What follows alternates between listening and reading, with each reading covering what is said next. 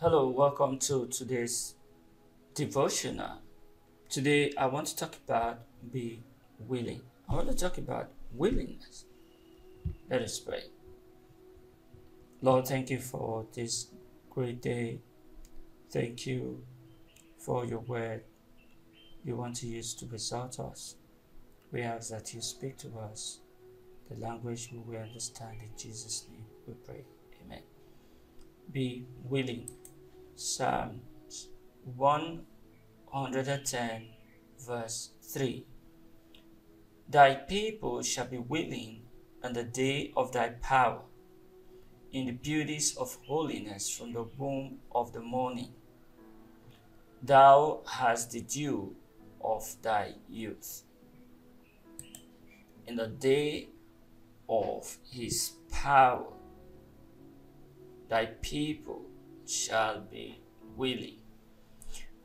When God wants to do something, he prompts the hearts of men.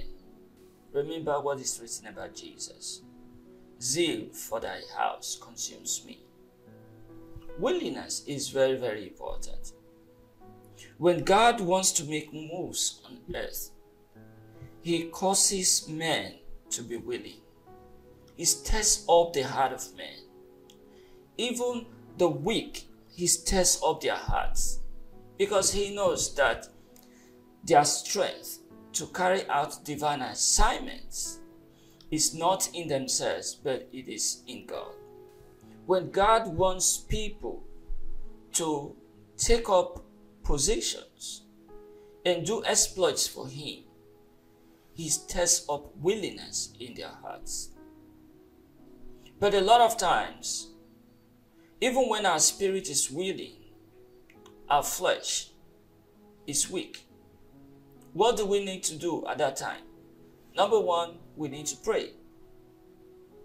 And number two, we need to also stir up our physical bodies so that we can move. We need to motivate ourselves.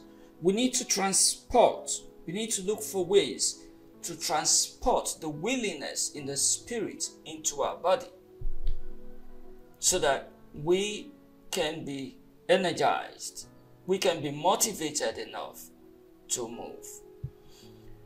Matthew chapter 26 verse 41 says, "Watch and pray that ye enter not into temptation. The spirit indeed is willing, but the flesh is weak."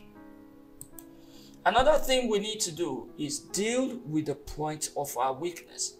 What is it that brings weakness to your life? What is that aspect of your life that makes you not to be willing? You need to deal with it. It could be the people you are living with. Your point of weakness that is making you not to be willing could be your environment.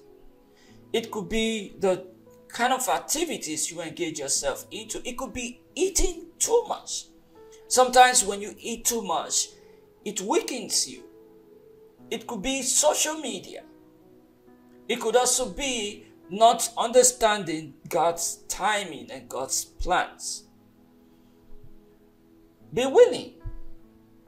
In the days of his power, what is it that God wants you to do for him this season?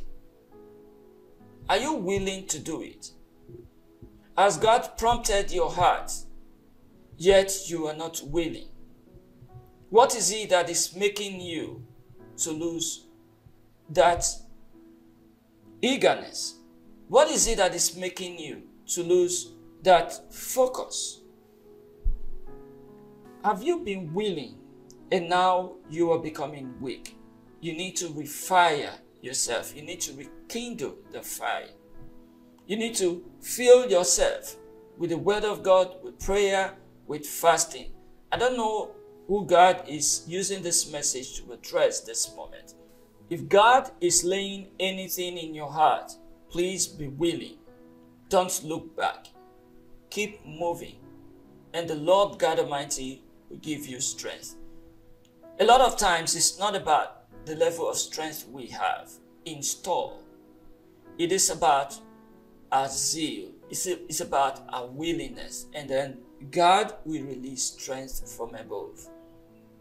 Let us pray. Father Lord, we thank you for your word today. We ask that you enable this word to move us. Enable this word to pull us along even when we are weak. Help our hearts to be willing to do your will.